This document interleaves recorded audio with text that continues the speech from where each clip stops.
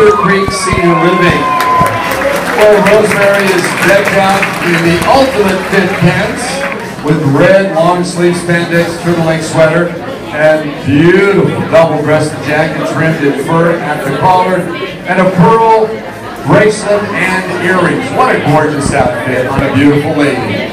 She enjoys hiking, spending time with her family, traveling would make Rosemary very happy.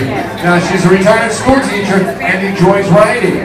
Rosemary has gone buffalo hunting 3 times and ate all 3 of them. Boy, what an appetite.